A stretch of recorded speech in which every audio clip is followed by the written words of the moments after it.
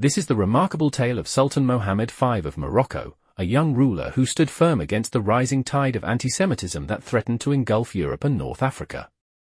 In an era when Jewish communities across the continent faced unimaginable horrors, Morocco became an unlikely haven, thanks to the brave and principled actions of its Muslim leader.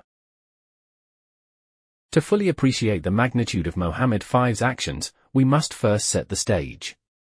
Morocco in the 1940s was a land of contrasts, where ancient traditions collided with the modern world.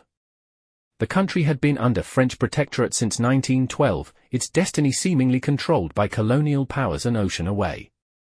Yet within this complex political landscape, a vibrant and deeply rooted Jewish community had flourished for centuries. The history of Jews in Morocco stretches back over 2 millennia, predating even the fall of ancient Carthage. By 1940, their numbers had swelled to over 250,000, making it one of the largest Jewish populations in the Muslim world. These were not mere residents, but integral members of Moroccan society, their story deeply interwoven with the fabric of the nation's culture and history. Jewish communities in Morocco had experienced periods of both prosperity and hardship over the centuries. Under Islamic rule, they generally enjoyed the protected status of dhimmi, allowing them to practice their religion freely in exchange for paying a special tax. Many rose to prominent positions in trade, diplomacy, and even in the royal court itself. The arrival of European colonialism in the 19th and early 20th centuries brought new challenges and opportunities. While it opened doors to Western education and commerce, it also introduced strains of European anti-Semitism previously unknown in Morocco. It was into this complex tapestry of history and culture that our unlikely hero would emerge. Mohammed V was born in 1909, the third son of the reigning sultan's younger brother. As a prince far down the line of succession, no one could have predicted the pivotal role he would play in history. His path to the throne was as unexpected as it was fateful. In 1912, Morocco became a French protectorate under the Treaty of Fez. This agreement came after years of diplomatic maneuvering between European powers, particularly France and Germany, who sought to expand their influence in North Africa. The treaty led to the abdication of Sultan Abdelhafid, who was replaced by Mohammed V's father, Moulay Youssef. 15 years later, in 1927, Moulay Youssef passed away, leaving a succession crisis. The French authorities, who held true power in Morocco, saw an opportunity.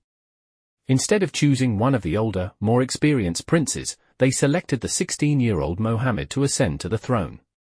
Their calculation was simple: a young, inexperienced sultan would be easier to control and manipulate.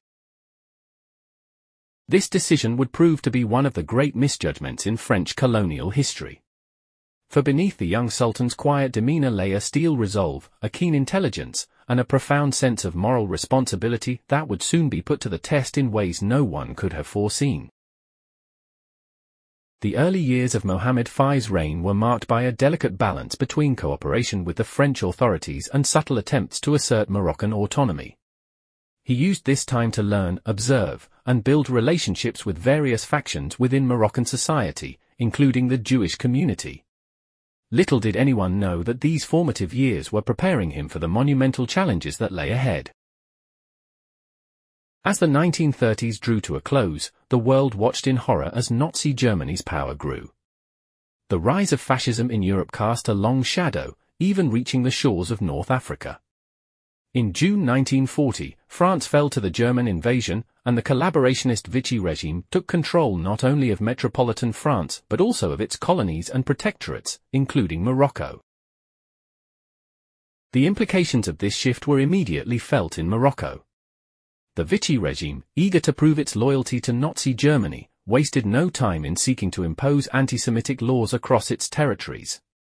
These laws, modeled on the infamous Nuremberg laws, threatened to strip Jews of their citizenship, exclude them from public life, and pave the way for more severe persecutions. It was in this dark hour that Sultan Mohammed V, now 30 years old, faced the most critical decision of his reign. The young sultan, who had spent years carefully navigating the complex political landscape of colonial Morocco, now stood at a crossroads.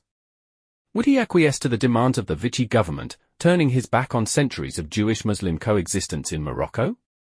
Or would he stand by the Jewish subjects who had been an integral part of his kingdom for generations, potentially risking his throne and even his life? Mohammed V's response was as swift as it was courageous. When Vichy officials presented him with lists of discriminatory measures against Jews, the Sultan is said to have declared, "There are no Jews in Morocco. There are only Moroccan subjects." With these words, he drew a line in the sand, refusing to distinguish between his citizens based on their faith. This was not mere rhetoric, but a deeply held conviction rooted in Mohammed V's understanding of his role as both a political leader and a spiritual guide. As Commander of the Faithful, a title held by Moroccan sultans, he interpreted his responsibilities to encompass all people of the book, Jews, Christians, and Muslims alike. In his view, the protection of all his subjects was not just a duty but a sacred trust. The Sultan's stance was remarkable not only for its moral clarity but also for its political courage. At a time when much of Europe and North Africa was succumbing to the tide of anti-Semitism, when leaders across the region were either actively persecuting their Jewish populations or standing idly by as others did so, Mohammed V chose a different path. He understood that the fate of Morocco's Jews was inextricably linked to the fate of Morocco itself, and that to abandon one group of his subjects would be to betray the very essence of his role as Sultan. Despite his bold stance, the reality of Morocco's situation as a French protectorate meant that Mohammed V's power was not absolute. The Vichy authorities forced him to promulgate 2 laws restricting certain professions and schools to Jews and requiring them to live in ghettos. However, even in apparent compliance, the Sultan found ways to resist. He declined to fully enforce these laws, turning what could have been a death sentence for many into a largely symbolic gesture. The Sultan used his influence behind the scenes to ensure that local officials implemented these laws with as much leniency as possible. Many Moroccans, taking their cue from their leader, found ways to help their Jewish neighbors circumvent the restrictions, but Mohammed V's resistance didn't stop at passive non-compliance. He took active steps to demonstrate his continued support for the Jewish community. In a move laden with symbolism, he made a point of inviting senior representatives of the Jewish community to the annual banquet celebrating the anniversary of his accession to the throne. Not only were they invited, but they were given seats of honor next to the French officials, a clear message that in Mohammed V Morocco, Jews were not to be marginalized or persecuted. At this gathering, Mohammed V delivered words that would echo through history. Addressing the French officials directly, he stated, "I absolutely do not approve of the new anti-Semitic laws and I refuse to associate myself with a measure I disagree with. I reiterate as I did in the past that the Jews are under my protection and I reject any distinction that should be made amongst my people." These were not empty words but a promise, one that Mohammed V would keep throughout the war and beyond. His stance made relations between France and Morocco tense, as revealed by a French government telegram discovered decades later in Paris archives.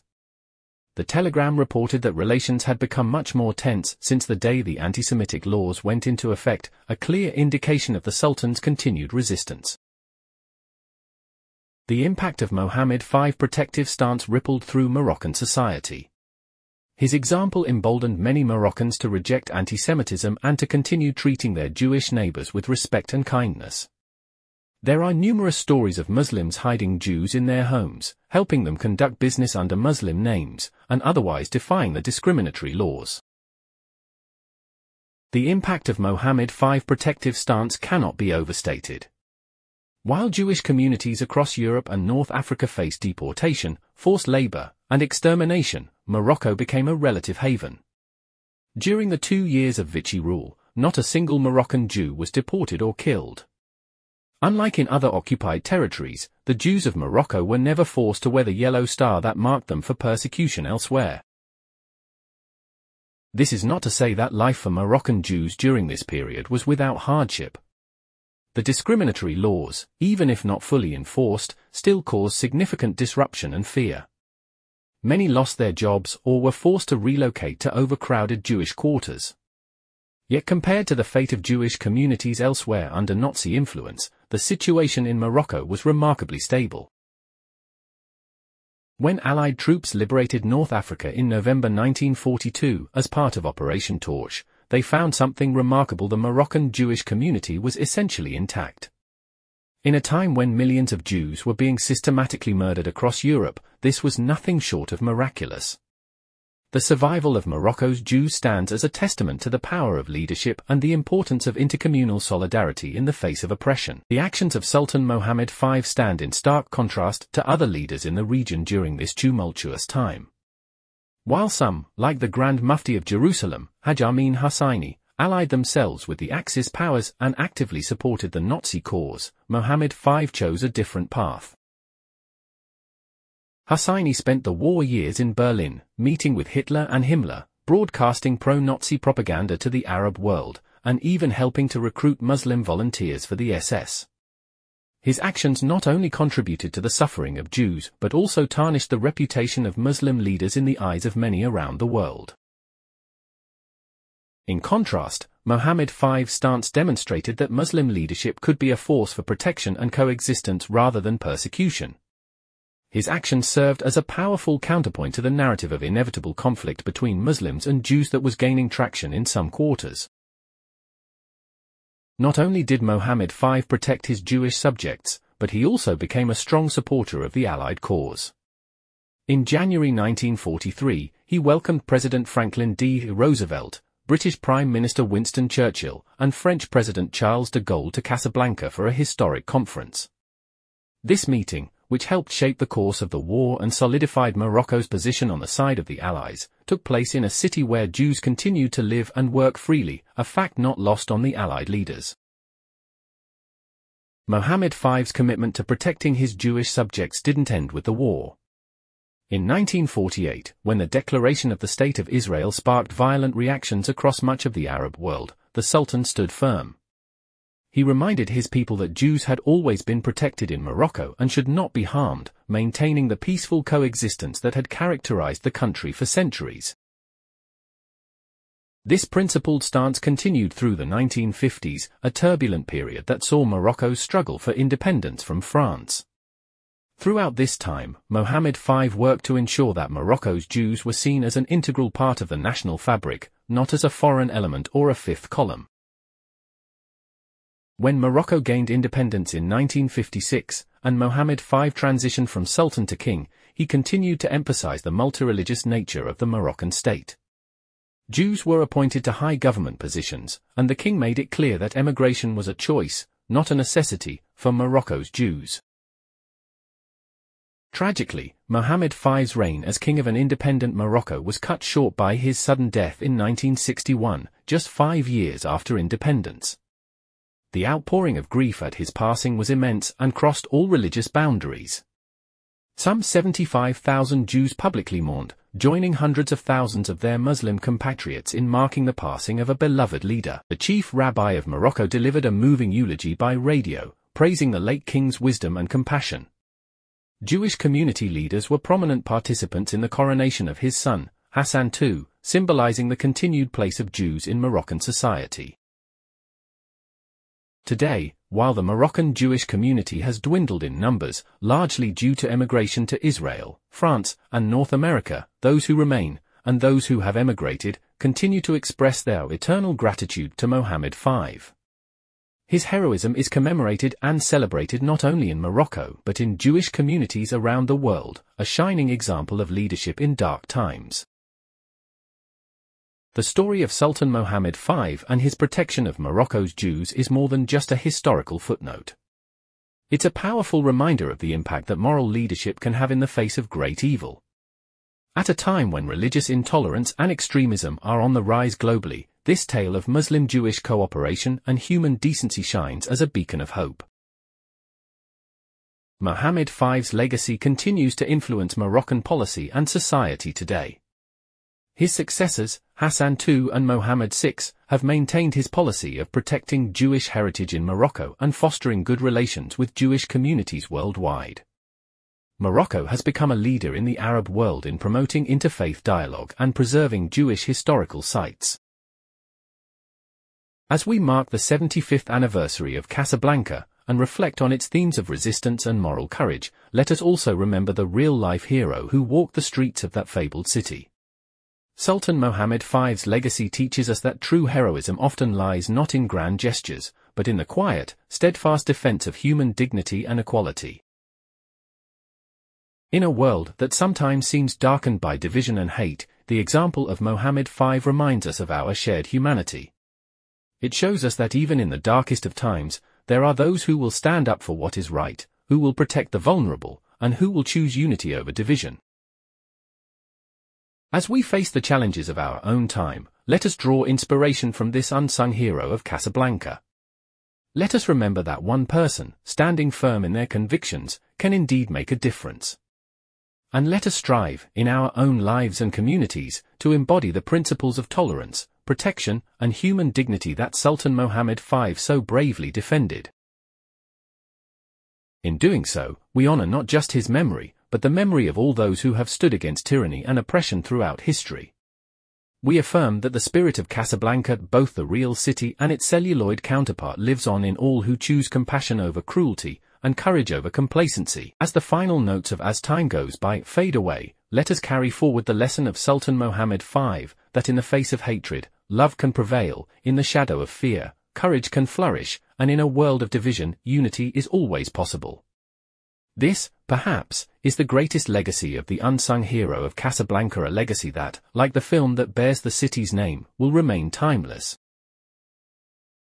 In a world still grappling with prejudice and persecution, the story of Mohammed V stands as a testament to the power of moral leadership and interfaith solidarity. It reminds us that the choice between right and wrong, between humanity and cruelty, is one that each of us faces every day. And it challenges us to ask ourselves, when our moment comes, will we have the courage to stand up for what is right, regardless of the cost?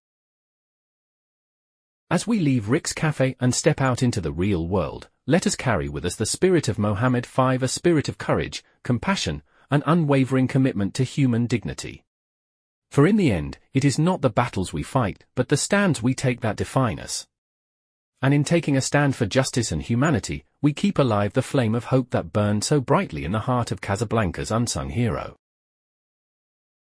As we conclude this episode of Abundant Fi Wisdom, let's take a moment to reflect on the profound lessons we've gleaned from Sultan Mohammed V's story.